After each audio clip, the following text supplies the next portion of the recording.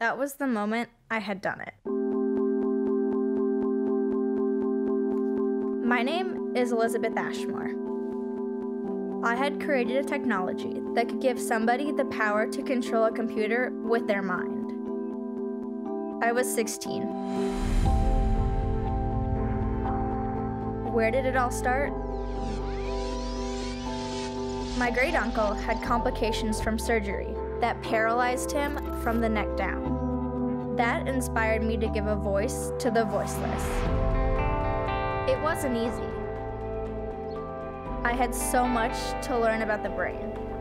A college-level biology education for a high school junior. I took my research to the 2013 ISEF, and I placed second in computer science. Elizabeth Ann Ashmore. It was a dream come true. So much of our communication today is done with computers, but over 6 million paralyzed Americans have no access to that. I'm going to college next year, and my dream is to help young people with cerebral palsy communicate. I think my great uncle would be proud.